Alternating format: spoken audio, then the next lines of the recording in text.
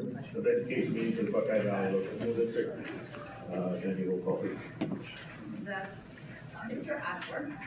Yes, here. Is that here? Is that her? Here. Mr. Turner? Here. Mr. White? Here. And we have some special guests here to lead us in the Pledge of Allegiance. If they would please come up.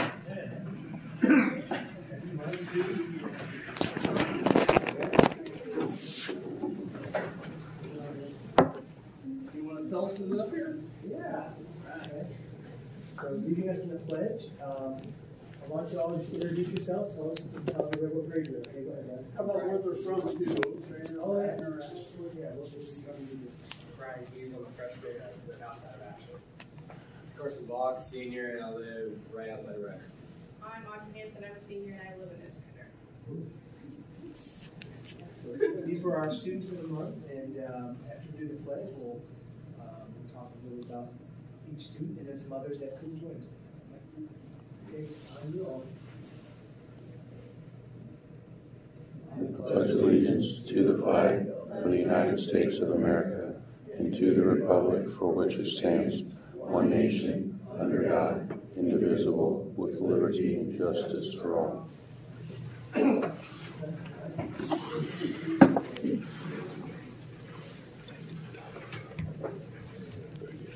Need a motion to approve the agenda, please.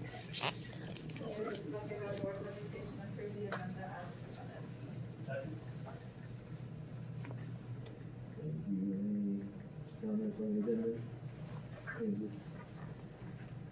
Roll call, please. Mr. Ashworth? Yes. Mrs. Dutt? Yes. Mrs. Audrey? Yes. Mr. Turner? Yes. Mr. White? Yes. And I need a motion to approve the minutes. There are two meetings with the minutes here. I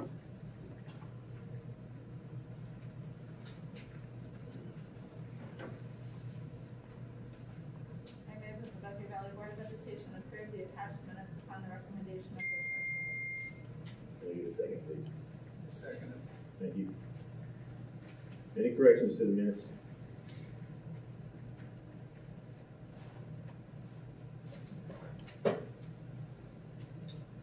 If not, roll call, please. Mr. Osborne? Yes. Mrs. Dutt? Yes. Mrs. Audrey? Yes. Mr. Turner? Yes. Mr. White? Yes. Okay, and if both of these are on the agenda, yes?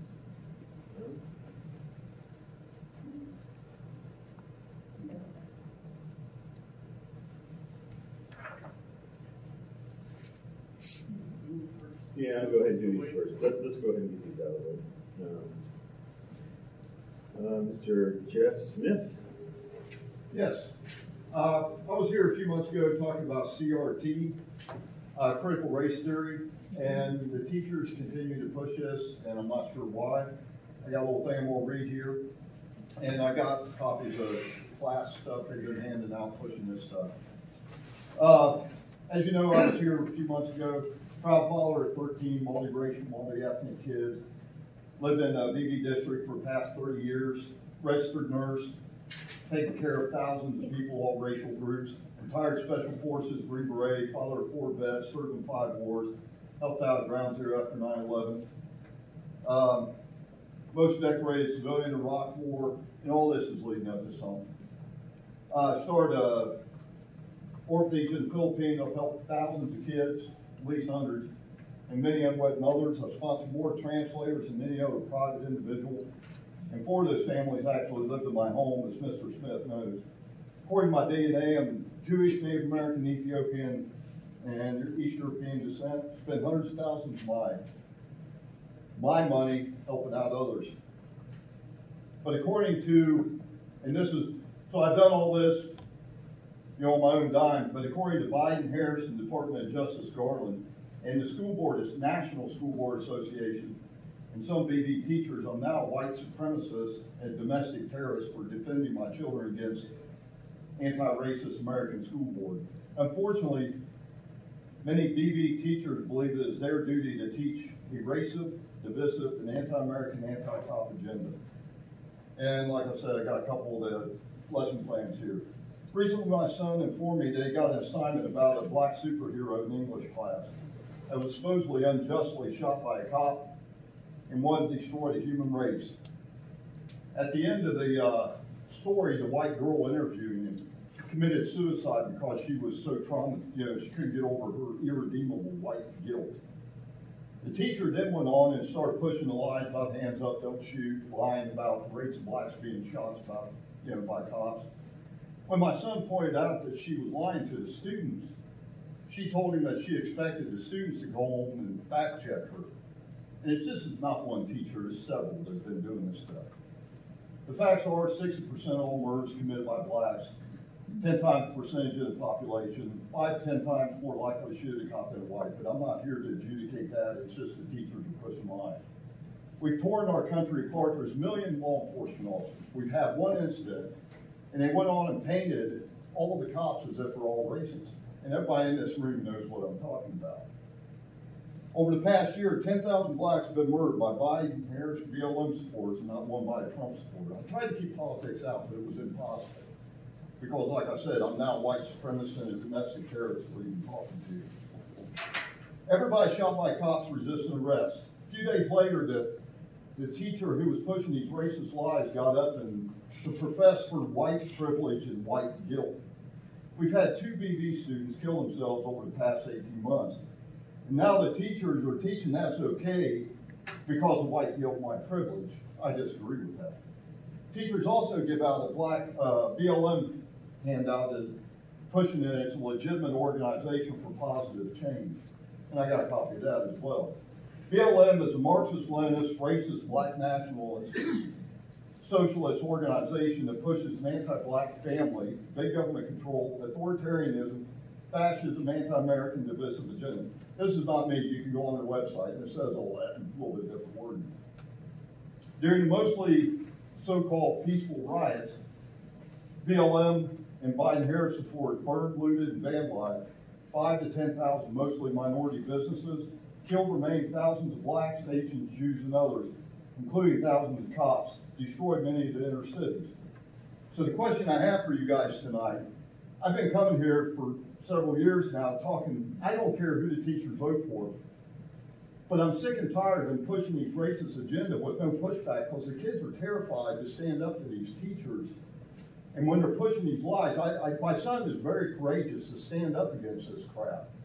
These teachers are pushing lies, it's tearing our nation apart, and to say this kid is an oppressor because of his skin color, and my son is oppressed because of his skin color, I totally disagree with that. I have the lesson stuff, so if somebody says, well, this is your imagination, no, it's not. I can show you this stuff. And to push that it's okay to kill yourself because of white guilt, when I saw that, I'm losing my mind. I can't believe that this is allowed to go on. So I don't even know if you guys even know this stuff. I don't know if the teachers wrote it out to you guys before they teach it or what. But I got the lesson plan, so I can show you. Thank you. Yeah, if you would give the lesson plans if you have, or copies of those to either Mr. Miller or Mr. Baker. But I would like to make sure that the administration at the main office has a copy of this, as well as the principal, make sure that something happens about it, because it's not okay either way to teach a conservative agenda or a liberal agenda. We're here to teach kids. So. Thank you for your service. Thank you. Ms. Snyder. Thank you. I'm Terry Snyder. I've been in our district for 8 years. I have 2 boys in our middle school, and I have 1 graduate. I care about our community, and I care about our schools. There's been a lot of chatter lately about some concerning things happening in the middle and high school buildings. I'm going to speak on just one issue, though, that matters the most to me, which is the student restrooms. The behavior and the conduct that's happening inside of them. When I heard of this misconduct, which I'll share some examples shortly, from talking with other parents, asked my children about it. While my middle school boys, thankfully, have not experienced any of these issues in the restroom so far, my daughter that graduated had. In her freshman and sophomore years before transferring to the ACC, she said most of these issues happened regularly and a few more that I hadn't heard of. While I wish she would have brought that to my attention or had mentioned it to the staff at the time, She handled it on her own by avoiding the restrooms if she could help it, and as much as she could help it. Now, I respect the way she chose to handle it. I do teach my children, if they see something, to say something, but I also teach them to be problem solvers themselves. And while I respect the way she chose to handle it, it makes me really sad that she felt she had to avoid the restrooms. I don't want any student feeling like they have to avoid those student restrooms to avoid problems. So because she experienced these issues years ago, and there's been such a large amount of conversations and issues coming up with complaints from the community with other parents talking with their children, I felt that it was important that the administration be aware of some of these issues. So I emailed our middle school principal. I'd like to read the emails. They're very short. This way the community is aware that when you have a question, you can ask the administration directly, get a response, and those that haven't received a response or are still waiting for one can hear the response now. November 6th, Mr. Gallatin, you may have been contacted by other parents in regards to concerns with students in your building with the restrooms. I wanted to pass along my thoughts on this issue. I do not feel this is a gay, trans, or furry issue. This is a student body issue. Students in general misbehaving in the bathrooms, from smoking, fights, bullying, hanging out, sex acts, urinating, and defecating on the floor. While my two children, 6 and 8, have not experienced these issues, I'm hearing other parents' children are. While I cannot validate this, I thought you should be informed. I wouldn't want any students being fear of using the restrooms at school and ask that you look into this. I want the administration to know, in my opinion, this is a widespread issue involving students in the general population, not just one group, but students in general. He replied, thank you for your email. We have not witnessed or identified evidence of these acts. We continue to monitor both administration and staff the restrooms regularly. During the first 2 weeks of October, I trained all students and staff on harassment, intimidation, bullying. Appropriate behavior use in the restrooms was a specific item that we addressed during this training. Students were given appropriate responses and reporting methods, if any, are inappropriate. Behaviors were taking place. Thanks again. I asked that he forward that on my email also on to the high school principal. I thought that was more appropriate for him to do since I don't have a student in the high school currently. Mr. Baker replied, thank you for keeping me in the loop, Matt and Carrie. Similar to what Matt stated at the high school, thankfully we have not seen this specific type of behavior. However, here and there we do see the decades-old horseplay. With the increased attention on bathrooms, we will revisit our existing bathroom monitoring protocols this week that will include limiting the number of students and adults being visible outside of the restrooms. So I appreciated the quick response back. It was less than 2 hours and it was on a Saturday at that. While I do trust our school administrators and our teachers and our staff, and that response back somewhat put me at ease, I'm also realistic to know that they can't only be in so many places at once. So I think that it is possible that these misbehaviors can arise, whether that be regularly or infrequent, and go unnoticed. I don't want any of our children to feel unsafe to use their school restroom. If the school is in need of extra support from parent volunteers to help out with this issue or potential issue, I'm willing. So please share that with others as well. Lastly, I'd like to make a plea that us adults be careful about using labels when talking about our district students.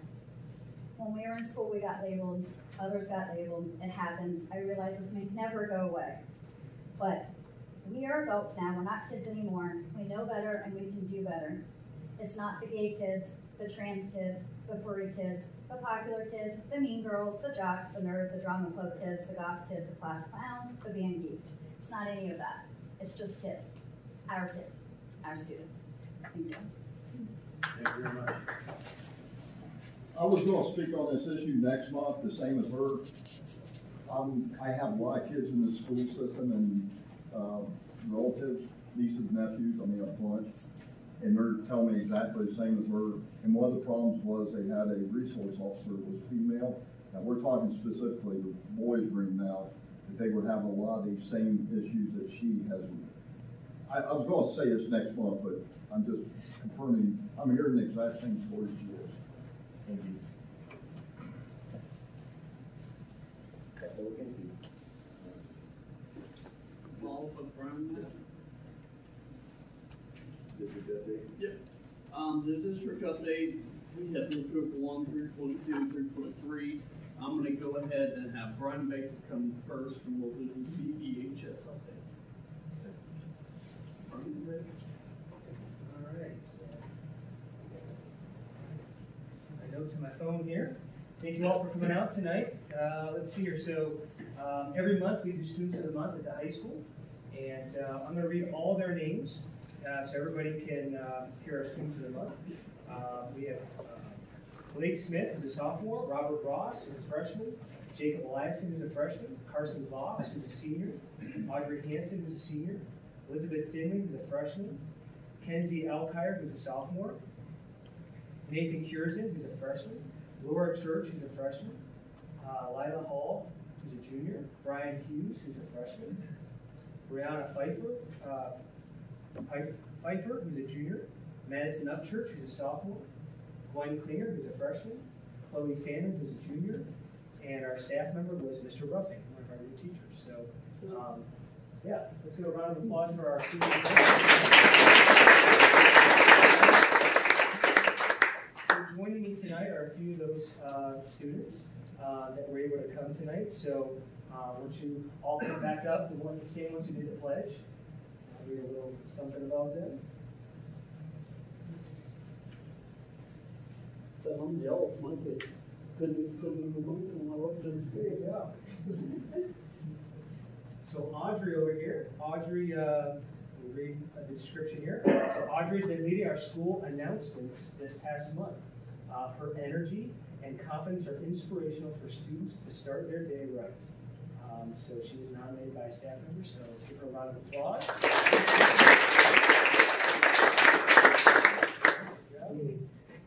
Let's see here. Okay, Brian. So it says, I have seen tremendous growth in Brian as a result of his positive attitude and initiative. Keep up the great work, Brian. You have a bright future ahead. And he was nominated by Mrs. Pierce. All right.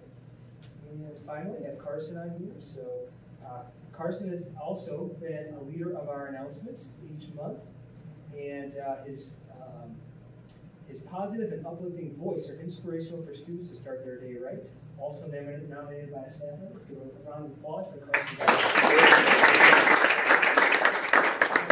Very proud of all of our Students of the Month, especially for these students here that were able to join us and their families as well. So thank you very much.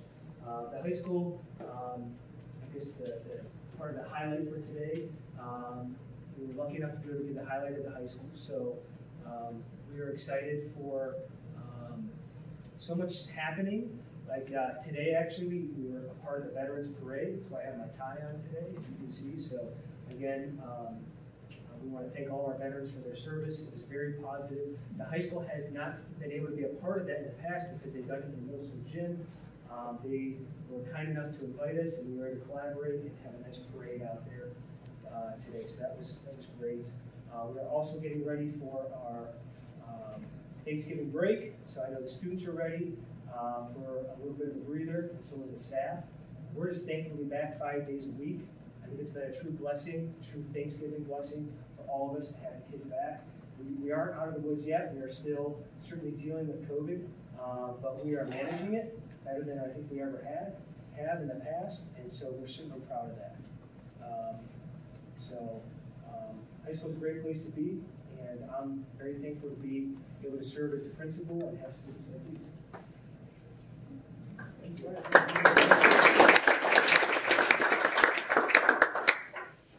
All right, thanks a lot. I was going to have next Jeremy, Dr. Fuller come up about the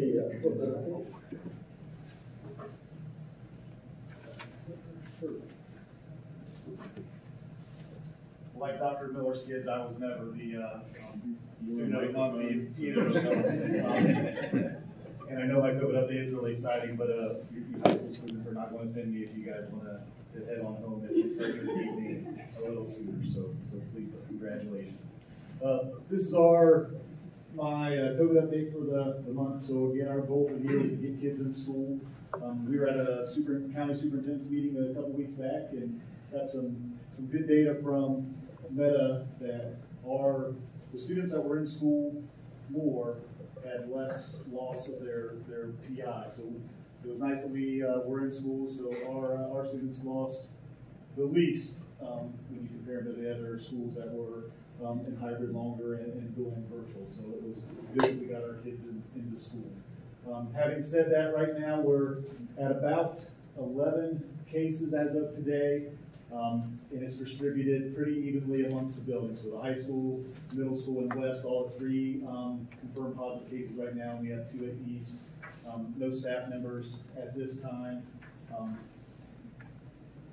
Our quarantines are at 27. If you look back to the same time last year, we're at 110 quarantines, and we were at a week-long Thanksgiving break just to get our quarantines back. But with the mask stay and the test to play, we're only at 27 students right now out of school due to quarantine. At this time last year, we took a week off sports, didn't We did. So we're in much better shape than we were this time last year in terms of the quarantine. So we are able to keep our kids in school. This is the dashboard that I keep on my records. This is not with Delaware Public Health, but this is what I use to submit my data to them. And this is pretty much the same thing that you saw in the other slide, except this does include our the essential student exemptions, which are mask and stay. So those students we have 39 students that are in school, masked, able to quarantine in class and not miss any school. We do have one pending case right now that would be at the high school, I believe. So if that was confirmed, that would increase our high school.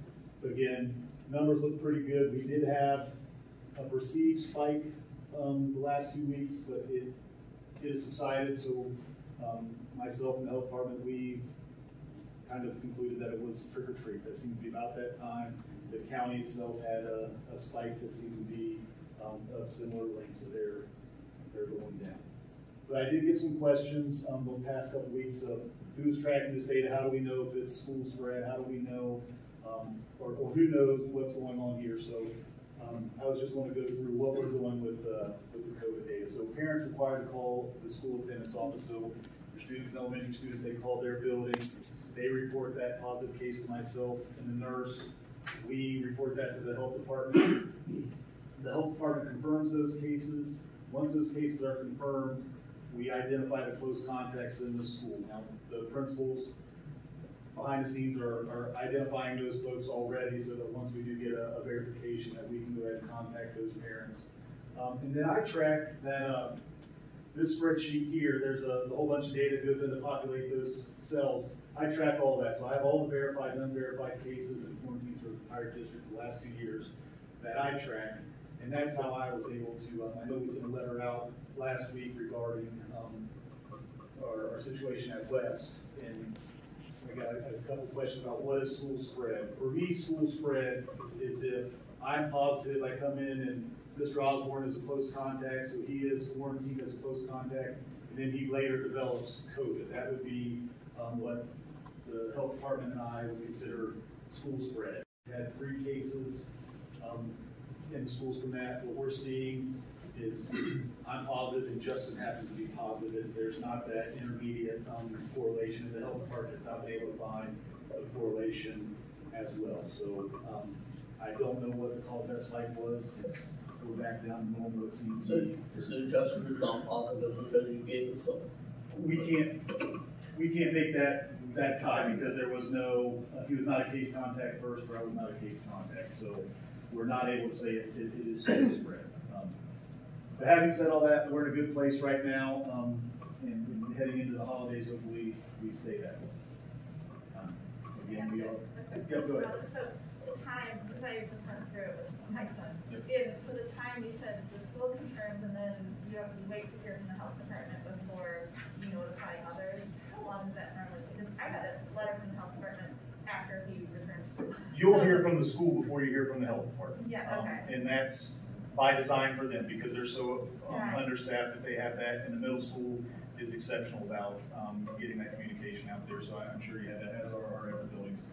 But for actual confirmation, it's about three days. Right now, they got it to pretty quick. So they put all their staff on the school so that they can turn over the school information. So right now, we're at a day. We can't notify other people until we get that confirmation. That's correct, because we have had cases that were not verified. So we had to back off on that. Okay, thank you. Jeremy? Yes. Can I also, just to get it in my head about what you're saying with the non-school trip? Okay. So if we have close contact at school, that kid has quarantine, obviously, if they're vaccinated, they can come with a mask, and as long as they're not symptomatic, right? But we're not seeing those kids develop COVID. We are not. We're not seeing a kid go from case contact to case. Now, we have seen And kids. the kid that has quarantine at home is not testing positive either at a later point.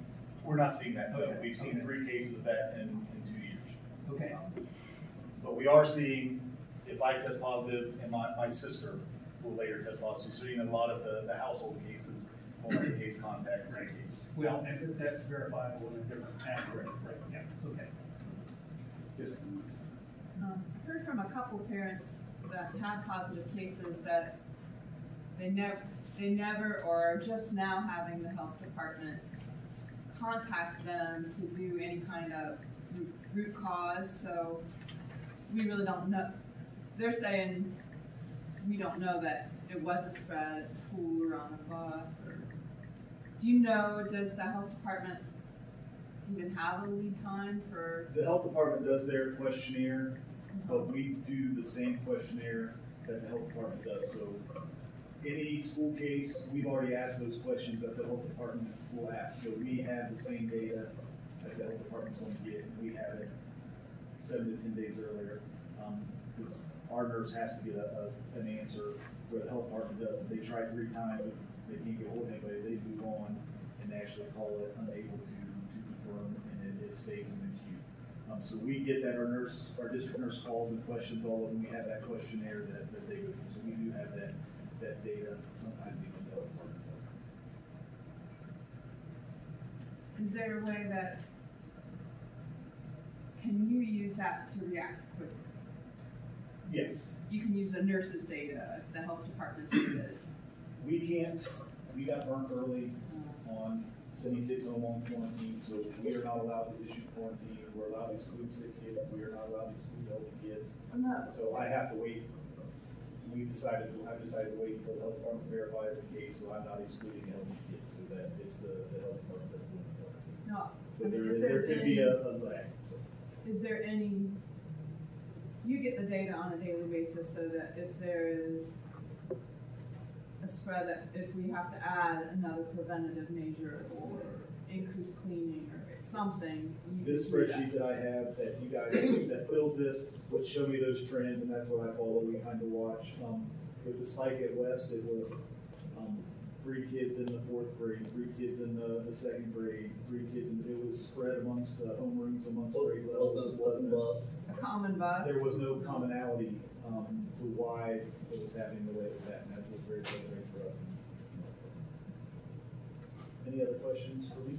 The fact that there's no commonality leads you to believe that there's probably not spreading in school, basically. I can't say that it is spreading. I can't say that it's not. You can't say that it is, you can't say that it isn't. That's But right. if there's no commonality, they're not in the same bus, they're not in the same classroom. It makes it tough to make that connection. You know, if it walks like a duck, talks like a duck, it's probably a duck. I think a lot of them are in the same classroom, but you just can't tell who gave it to who. Like, they might son, he and his friend both have it, they sit together at lunch, but they also play football together. So clearly, they gave it to each other, but Where was it? We don't know. And I think that's probably the case with some other families as well.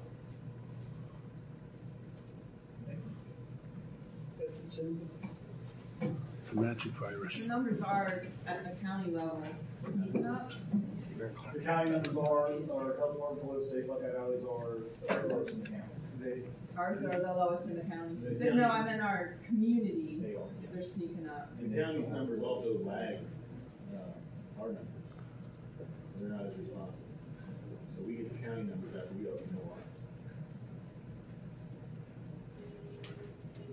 All right, Brian, promoted Good evening and happy almost Thanksgiving. So this is the time of year that we start to have some new data about our students, specifically in relation to last year's academic performance. So I just wanted to share some updates with you. So first of all, where are Buckeye Valley students going after they graduate? So our last year's seniors, 29% entered the workforce, 5% the military, and 66% went to a 2 or 4 year college. I will say that this year we're working with the school counselors in the high school. We're going to have all the students take the ASVAB test, which might help increase students who might be interested in military service. So that's something we're looking to start this year. This is last year. Yep. So this, just so you know, for the state, we average school district spends $12,692 per pupil, and we are 12,007. So just keep that in mind, because when you go through the data, I think you'll see that we're getting some good value for our money here. And our number there includes some transportation, which is really expensive. It's one of our higher. It's a lot, plus our kids are matched, absolutely. So in the state of Ohio last year, the average performance index was 72.5. The performance index is a formulation the state goes through. So when a student takes the Ohio state test, depending on what level they are rated, so accelerated, advanced, whatever, there's a certain weight given to that, and they come up with this number. So the state average was 72.5 last year. Here at Buckeye Valley, we were 84.1. I'll note that's a dip, but for the state, the average school district, in the central Ohio, the average district dropped at least 12 points in online learning.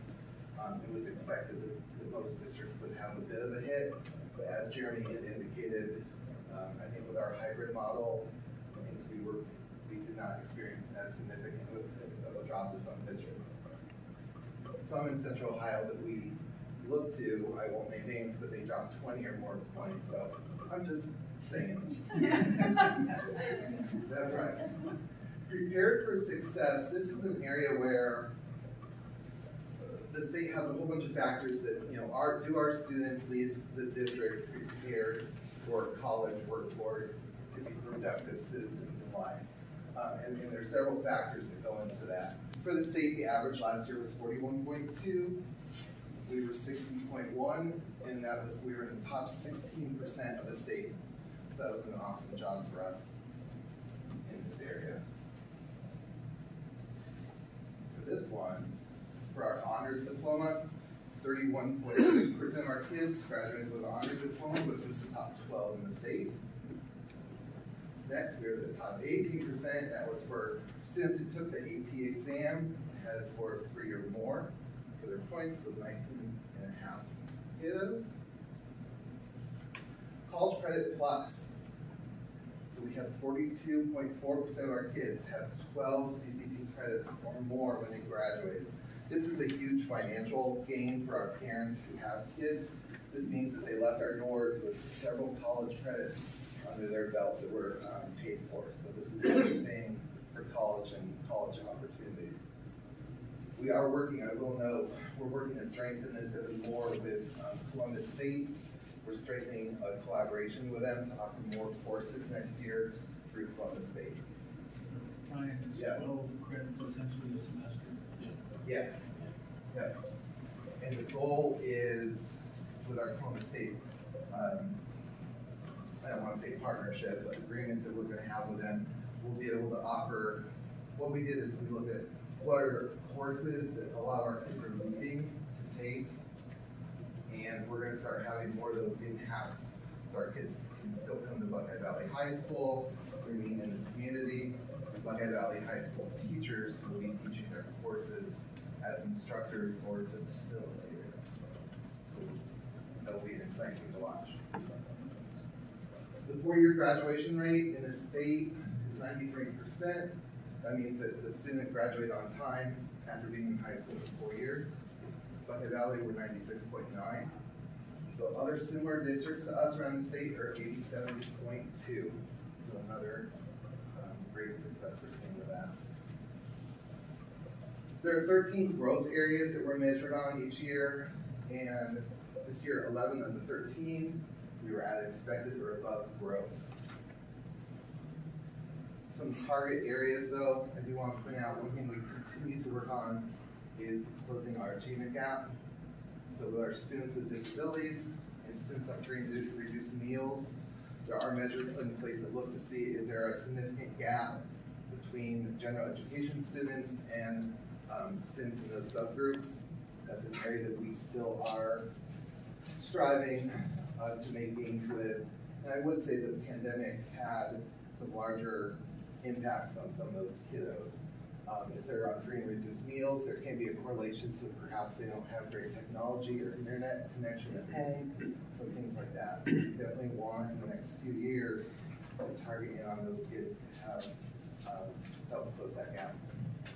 And those are the main updates. Any questions?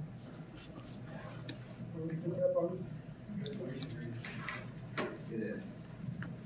Okay, but it continues to be a great bang for your buck. Good for your money. I just have one question. Yeah. I don't know if you can answer it, but you showed the percentage of students on the very first slide that go to college or workforce. Yes. Do you know if that changed dramatically over the last couple of years? Because it used to be, I think it was like almost 80% went to college. So It's been as high as the mid-70s for students going to college, and as high as 9% Yes. for military. And I will also, from year to year when you have 180 kids. So. and I'm in a cohort of people in Central Ohio with similar districts to mine, similar positions. That's somewhat a trend we saw, and we do think that again, for some families with the uncertainties of what was going on with COVID and other things, that some people may have chosen to take a gap year instead and sort of see how things went. So it was a similar trend that we saw. The college enrollment around the country is down. Yes. What'd you say, Randy? I'm sorry. College enrollment, yeah, across the entire country is down right now, yeah. Well, And I will say, COVID, I don't know. yeah, and I do think that people are more, like with the economy right now, you know, college isn't always the answer. We want kids to be prepared if that is. But a lot of kiddos probably also saw some great opportunities to go ahead and leave high school and work for a little bit, maybe gain up some money while wages pretty high for some jobs. So I think all those things went into play. But when you look at our numbers, our kids definitely had the experiences behind them that they had wanted to go ahead with it. Yeah, the skilled trades have definitely been in deficit for the last several years. We're hiring like crazy, and we can't find people. I mean, it's impossible. Hopefully, like the Delaware Area Career Center next year is going to start having like a second shift school for some of their programs that are in high demand. So hopefully that'll help us get more of our kiddos who are interested in career tech over into their programs. So that's such a wait list. So that's exciting. As we, in strategic plan to prepare people for the workforce, Yes. We are pivoting a little bit at the high school in our offerings to prepare kids for not just college, but for the workforce as well. Absolutely. Mm-hmm. That's why I was asking, is to find out if we're preparing for either path. Yeah, and I know we talked a little bit at the last meeting, but when we're looking at like a program to replace Naviance, Yes. it also will have a component kindergarten through 12th grade, but it'll help build their what's a good career for you, what are your interests, and it'll help track that through time. Yes, sir. How do we measure up against the school districts in the county and in the basically central Ohio area? So we did well. I want to say in Central Ohio, like our performance index, we were, I think, the 12th, and that includes all of Franklin County, Delaware County, gets into Bexley. It's 23 districts so above ESC. We were in the top, we were above average in all areas. to our counterparts. We're above average for the decrease in handguns. So, and that was the top schools. And we said earlier, what's interesting was the school districts that used to be in session will have less decrease. Any other questions? Okay, thank you, everyone. Thank you. All right, thanks, Brian. I got up my slide.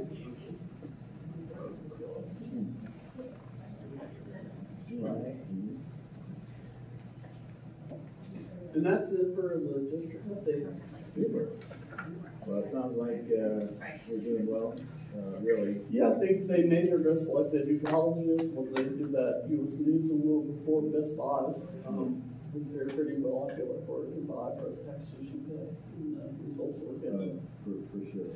I will say that next month we'll have one more announcement we can make about West, but they're being told as a surprise tomorrow morning. And if I would announce it right now, there's some moles in the room that would help spread the word over the spot.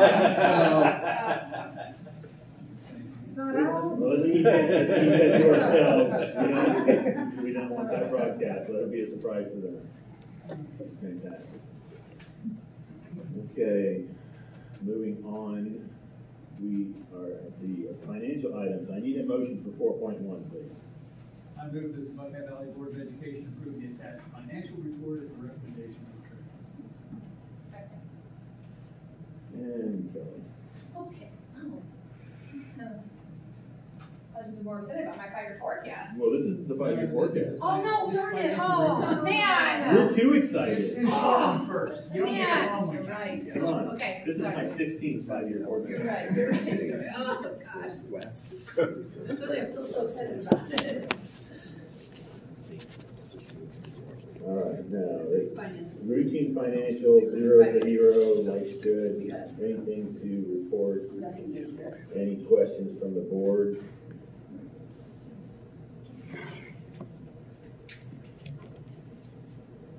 If there are no questions about this month's end, then I would like a roll call.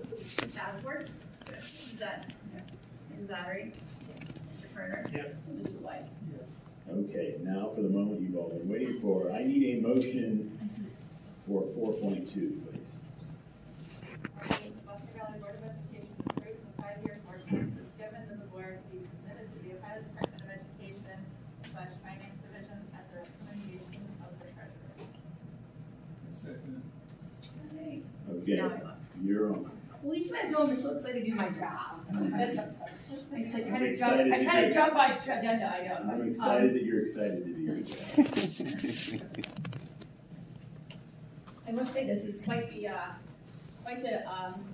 well-rounded board meeting. We got COVID updates, we got academic updates, now we're finalizing with financial updates. So these are the most people I've had in a room for my 5-year forecast, which I know you're not here for me, but I'm gonna tell myself that.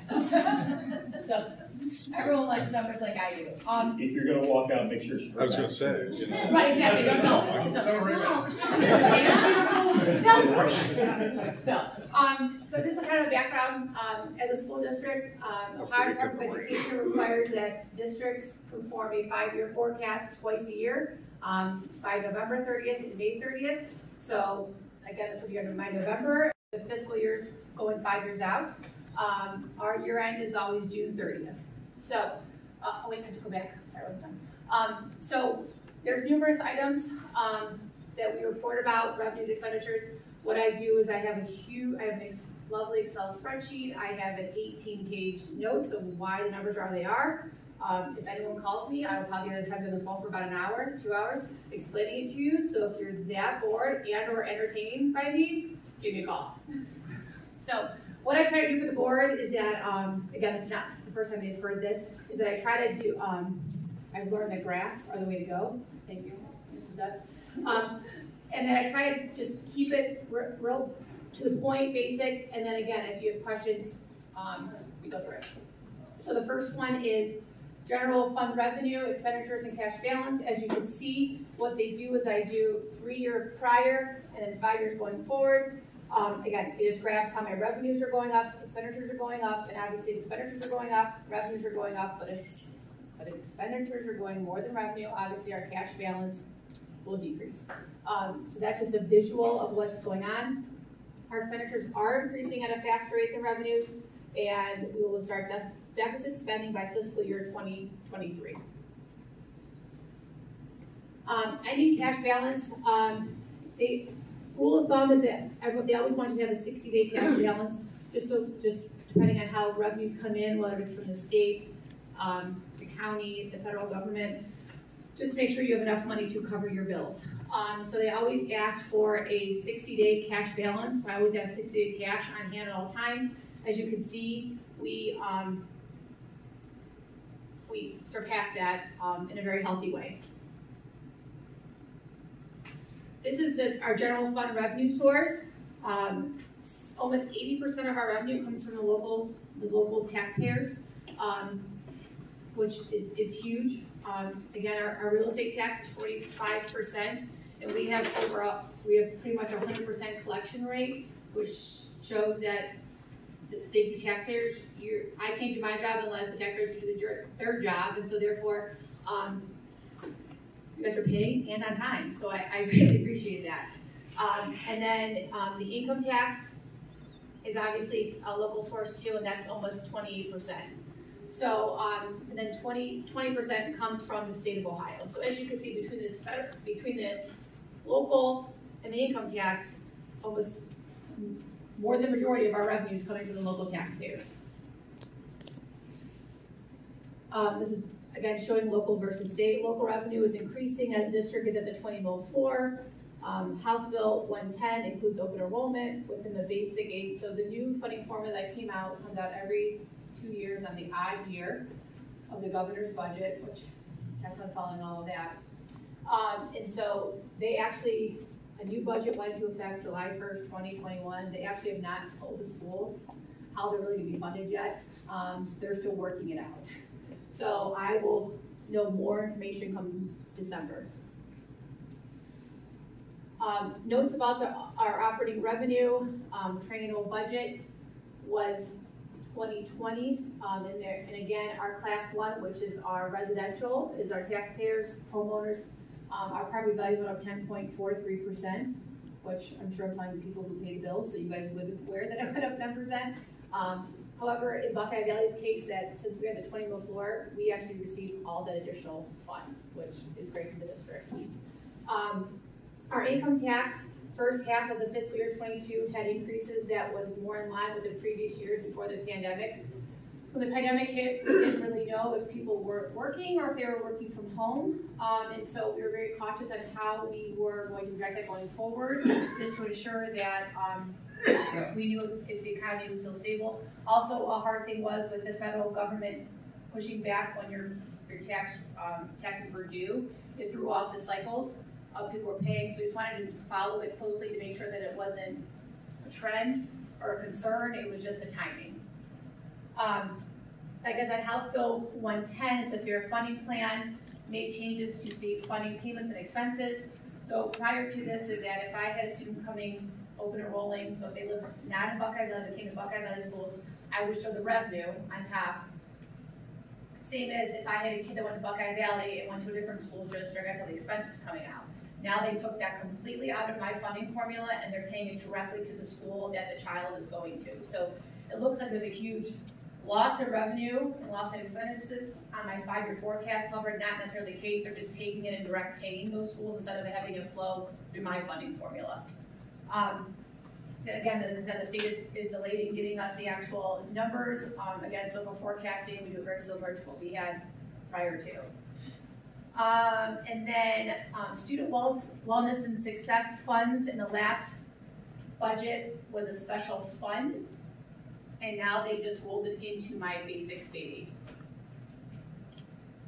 That's revenue. Is there any revenue questions? Okay. Are you anticipating that we'll be at the 20 mil forward throughout this year forecast? Correct. Okay. Yes. Expenditures, as you can see, wages is 56%. Wages and benefits, which is a package, is 77%. The state average for all the schools is about 75%, so we're a little higher than the average state expenses.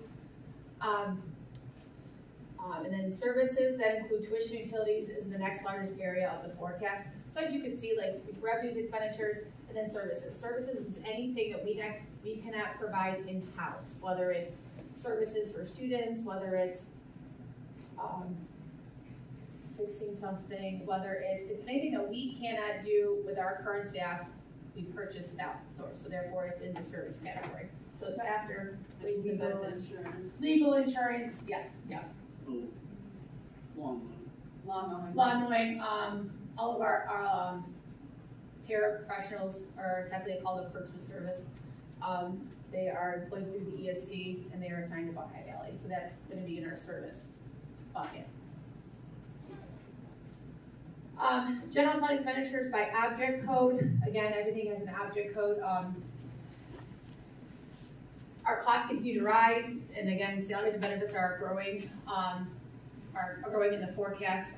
Between last fiscal year and this fiscal year, we added 11 FTEs, which FTEs is full-time equivalents. Of those 11, 4 of them were done because of growth in numbers. For example, an extra kindergarten class, an extra third grade class, an extra second grade class. We did, however, added 7 staff members to improve the programming at Buckeye Valley. And those are being used various ways throughout the district that align with the strategic plan. And then the days of true cash, again, they recommend 60 days. Items to consider about our finances going forward. Income tax is showing a positive turnaround from the pandemic.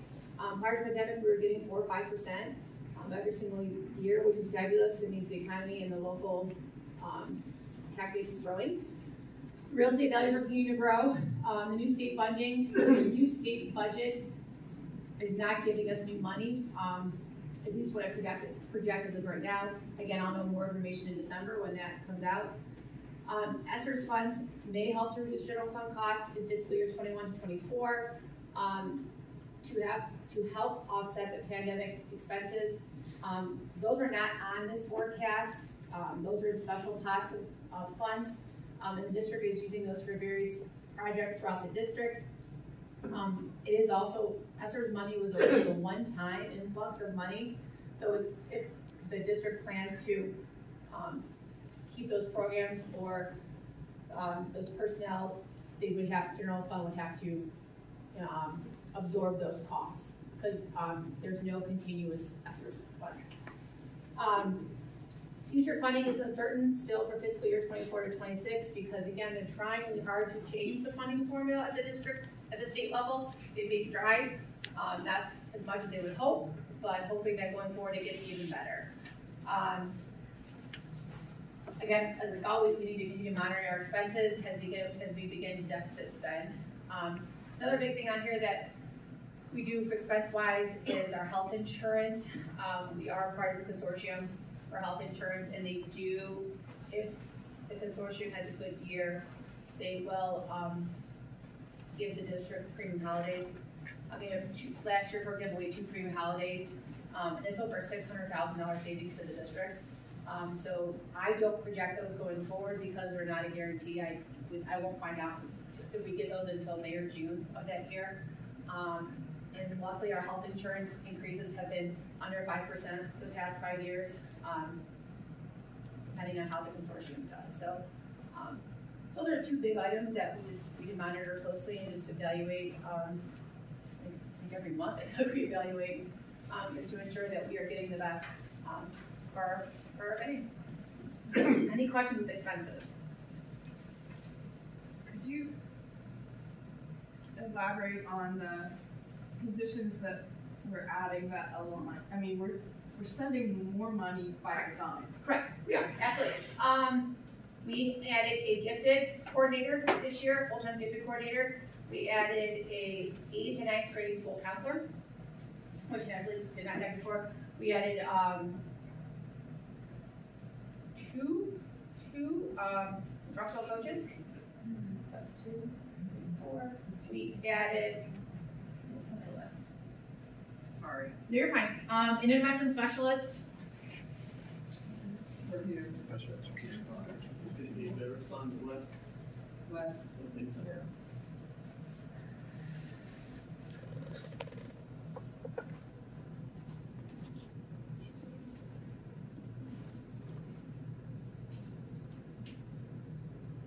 And we added 1.5 online teachers.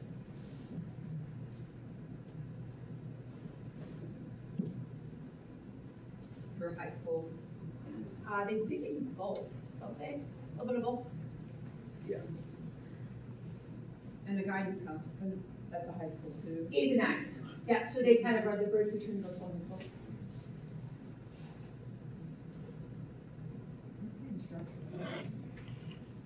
Oh, sure. Brian, you go ahead. CIA. Yeah, so this year we have one curriculum instruction and assessment specialist in each building, so they work under my department. So there's one housed at East, West, middle school, and high school. They help coach teachers in best practices, help model lessons for them, but they also help, if we adopt, let's say, a new reading series or mathematics series, they help the teachers with implementing that successfully. And they also help with teachers understanding assessment data. Here your kids took this test, like the NWEA, when our kids take that, what can you do with that data? How can you provide interventions? How can you provide gifted support to them? So that type of role. But previously, the district had two split between the elementary schools and the middle and high school. It's just really hard to form that relationship and connection with them for that. So this will be an effective bang for our buck, and I think the principals and teachers have been happy with this increased service.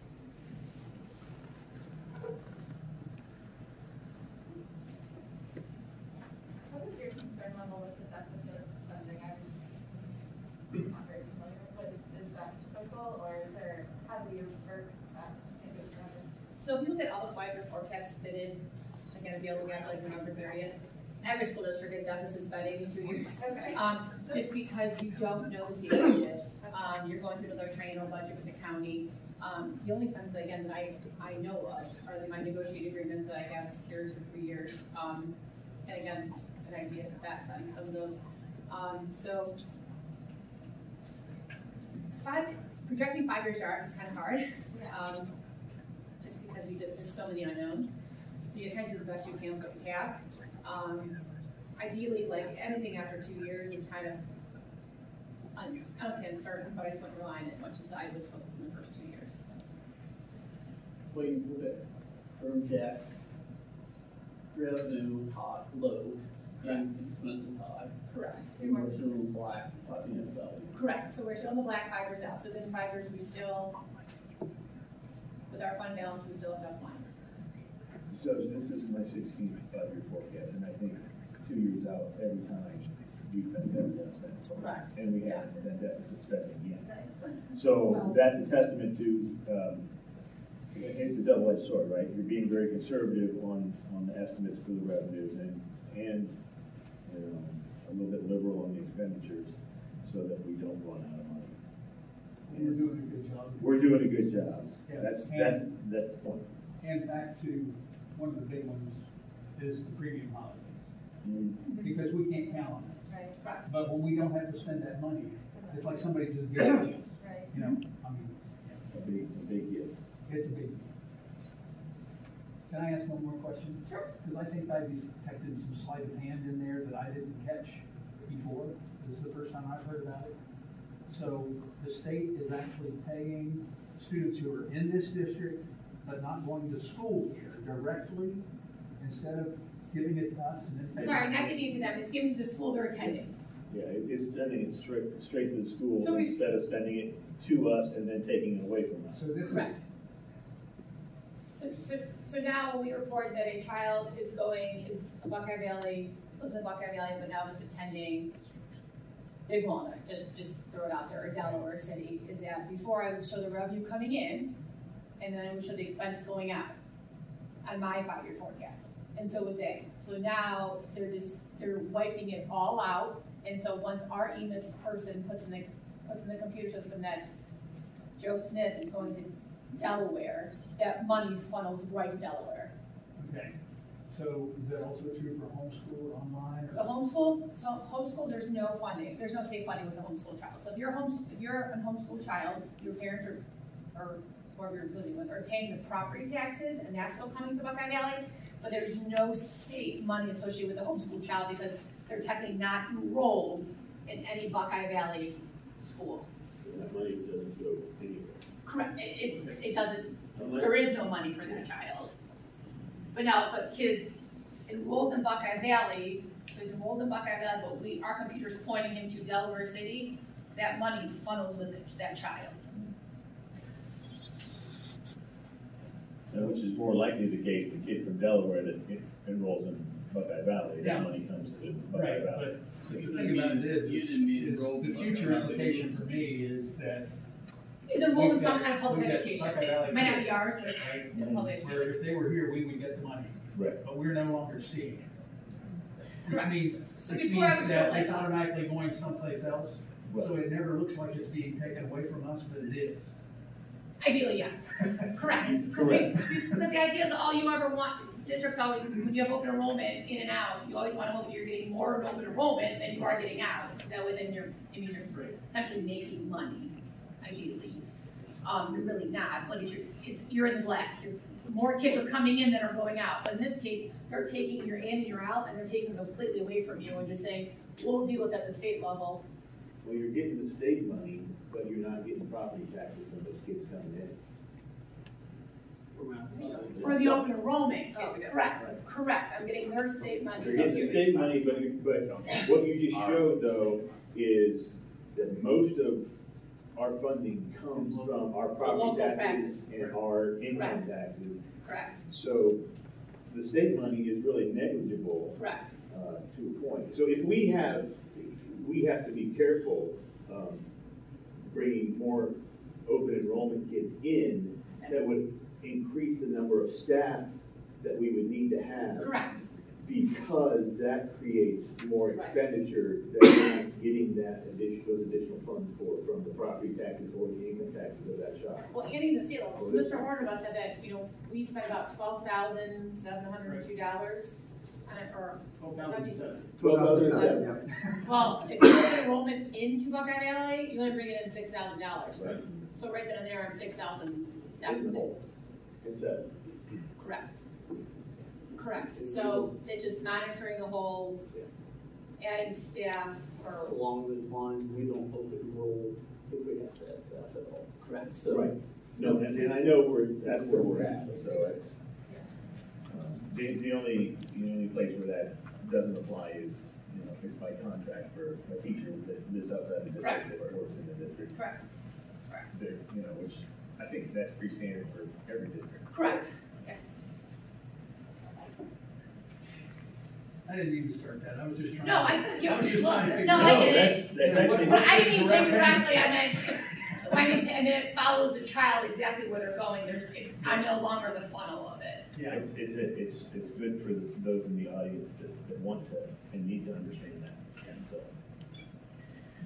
And so we've been not deficit spending for a decade or so that I've been here. Correct. This is my 9th school year. Yeah. So the 9th year. So we have maybe 1 year in that 9 years that we spent more than we brought in. So our fund balance has gone up. I think like for my neighbor that why don't you live within your means? I think for the public that doesn't understand our financial situation and how high our fund balance is. We're living within our means.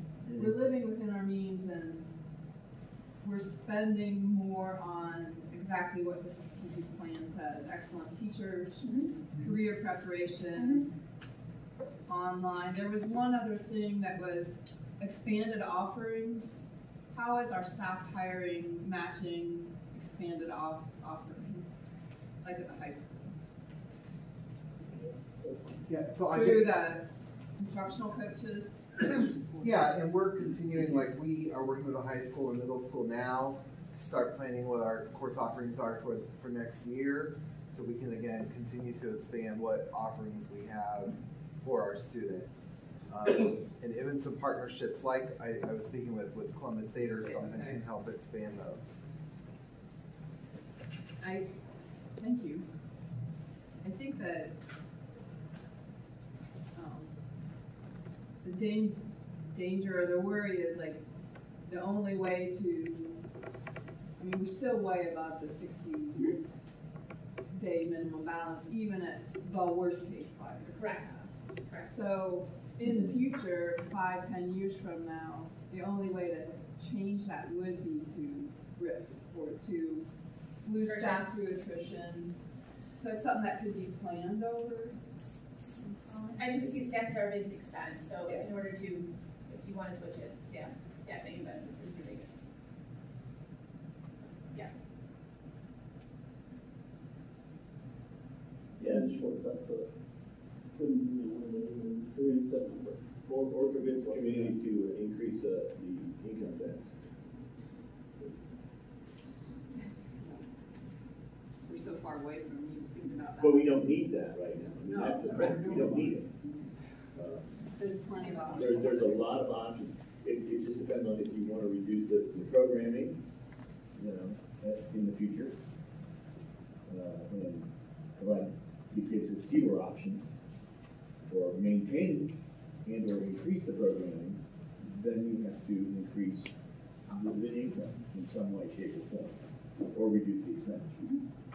So the other, you know, big per pupil cost that we have in our district is nothing compared to other districts. That's state law, so there's no getting around that. But it's tough. I mean, so it really kind of ties your hands on how many ways that you can either generate revenue or reduce expenses. I think the decisions that you've made on where you're spending your money match the values of the community because it matches strategic plan. Excellent teachers, more support, more career choice, more. Thank you, but it's just a little scary moving forward. How you manage the deficit funding. Believe me, I know. That's Mr. Miller. Yeah. You probably I freak every time. Yeah. She wouldn't say Oh, yeah. yes. I freak every time. Yeah. They bring together what they want. I have a little heart attack, and then we get there. Yeah. You know, I so miss. I'm going to miss those. No, that's okay. Yeah. Not really. It's our relationship. How to succeed. We're still allowed 10 feet. Well, yeah, the heart attacks happen behind closed doors, before the meeting. And then on the board group, the outputs on the website. They're probably great for supporting with the money and staffing things. I mean, there are all these and screaming about what we're gonna add, so she knows it's not, it's just pull up and where, what they want that, hopefully, but You should tell me on Friday afternoon, and then I calm down over the weekend, and we come back Monday and have like an educated conversation. Where do you show the investment revenues that you? For the general fund, it's just in other revenues. Other revenues. Okay. Yeah. Yeah. And you have both because there was 2 capital expenditures that we made that were paying on the general Correct. fund. Middle space HVAC and the main campus. So that's like Correct. maybe $600,000-700,000 a year, and that will 650. drop off. 654, I think. Yeah. And that will drop off at some point. Correct. I mean, obviously, middle school is 3 or 4 more years ahead of high school. But yeah, we already made the first payment of high school project last June, even though it wasn't done, we started paying off. That'll be Good work. a nice short-term Correct. chunk. Correct. So even with that, we're still.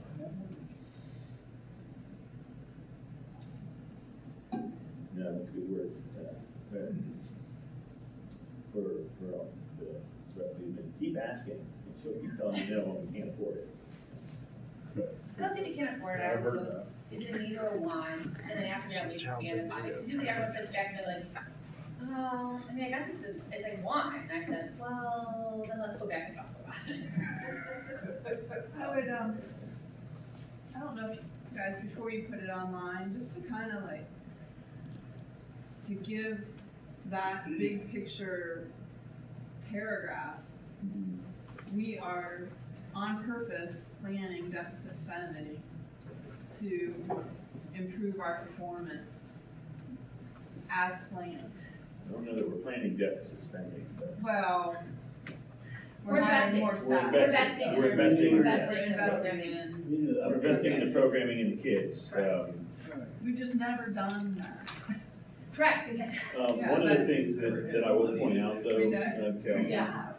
is Some of the graph titles. the graph titles are not there. That's what Amy, able to, I'll check it, I'll talk to Cassie about it. Just to make sure that it's a Chrome issue or if it's my PowerPoint Google issue, but we'll fix it before I put it up there, I'll make sure that. Well, Google. But it's really good. It's accurate for 2 or 3 years. It is, it's And it accurate. does, you are showing that we're going to be spending a little bit more than we're bringing in for a few years. And we don't know what the state's gonna do, even with the new approved budget. Correct. So, are there any other questions from the board? Keep up the good work. The state? In that case, roll call, please. Mr. Osborne? Yes. Mrs. Beck? Yes. Mrs. Dowdry? Yes. Mr. Turner? Yes. Mr. White? Yes. And that brings us to new business. I need a motion for the consent items, please. I move to approve the consent items as presented, 5.1 to 5.13. I second that. Thank you. And you get that, I get there. I will. Just we have some more supplementals on there. Also some volunteer coaches. We put one of those. Some subs and classified employment for custodian that we've come into the cycle a few times here. Our food sale policy just outlines in order for us to sell snacks at school, what it entails calorie-wise and nutrition-wise. So that's on there. That's something we do every year also. The unpaid leave is 2 classified staff. They already had them, but they're between board meetings. Extended days, this brings Aaron, our middle school guidance counselor, to the same as 8-9 counselor and the same as high school counselor. Or excuse me, in blood, the high school counselor was 20, she's 10. So this will bring her to 10, and make her equivalent to the 8-9 counselor. Resignations there, retirement, and we're gonna say goodbye to Derek Kovach at the end of the year. He's a high school math teacher, great teacher. Every year I've been to the open dinner. He's where they bring back their student or a teacher that's made a big difference in their life here. He's always somebody that is there. So a great teacher, great kids, great content. People really miss him. But excited for him that we want to go to the next phase of his life. Got a couple donations, and we have indoor track, which we do every year. It lets our kids participate in the state championship when we do that. And the second reading of the graduation requirement policy that we went over last month. And that's it. Any questions? Is there a reason why we always have to approve that indoor track? I mean, I would think we approve it once, it's part of our athletic program, and that's that. I think it's just like a yearly, like a supplemental that we're tomorrow, we could probably do that. OHSA asks us to do it every year because they're in the state. I say, Any other questions? Kelly, is this a sport that we buy uniforms for, or is it? What's your track? No. We don't even transport kids to it. It's not a varsity sport. It's not a But varsity they need sport. our approval to take part in the competitions. Is it more of a club? Like, I don't get it. I'm sorry. I don't know what the difference. It kind of is treated like a club, but they need board approval to participate in the finals. Do we pay for a coach? We pay for a track coach, not an indoor track coach. But athletes. They represent Buckeye. Well, the track coach coaches the indoor track athletes as well, right? No, he himself tomorrow. Since they're a part of it. So this is not, I mean, the coaches may go and do things on their own time, but not formally. It's just so these athletes can compete. Right. yeah.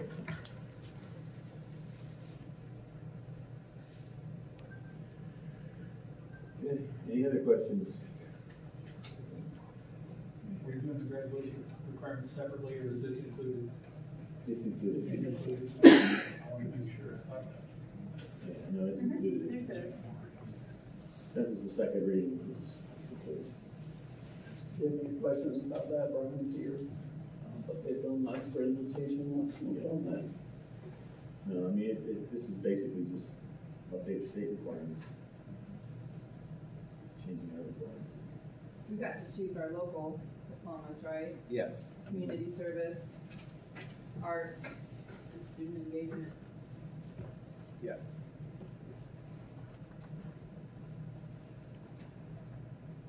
Right, anything else? No, roll call, please. Mr. Osborne? Yes. Mrs. Dunn? Yes. Mrs. Zachary? Yes. Mr. Turner? Yes. Mr. White? Yes.